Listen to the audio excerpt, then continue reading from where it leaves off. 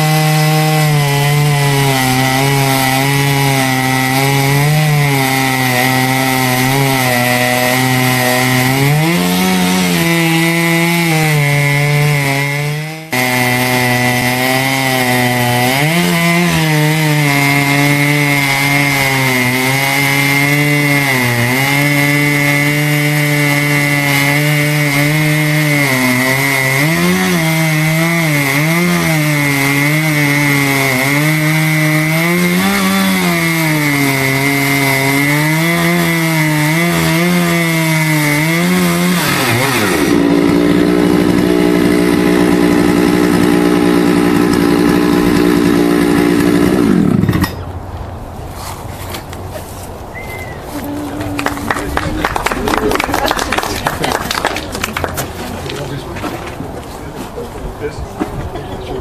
Oh yeah. See? Oh yeah. Nice. And then, so now we can use this one. That base. As a bench or something. Yeah, pretty cool, huh?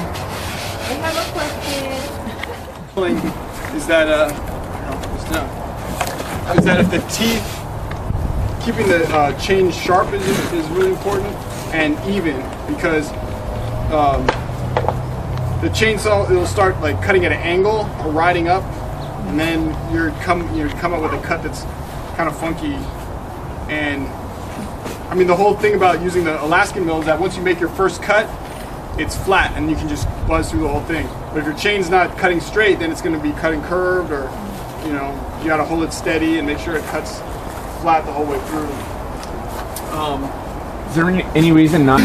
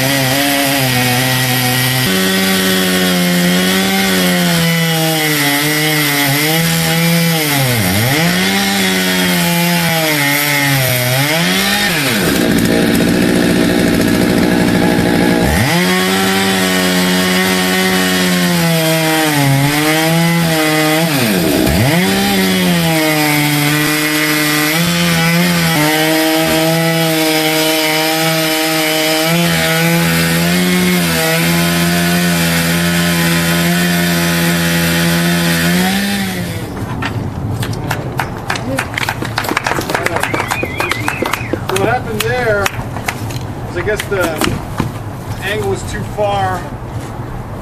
Something about the angle of the finish, because it's so curved, and I put a lot of flex on the rails. But we'll see how it turned out. It might be a little curved at that end, I think. Hopefully it'll stick together because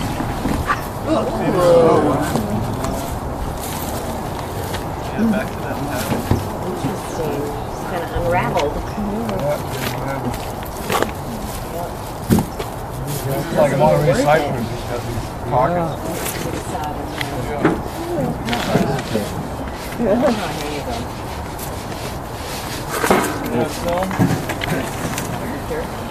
Yeah, so because it's twisted, it didn't get pull that one together.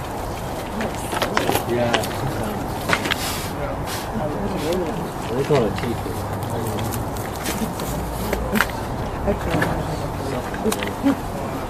The way this really collected dust over the years, I was looking at pretty because Yeah.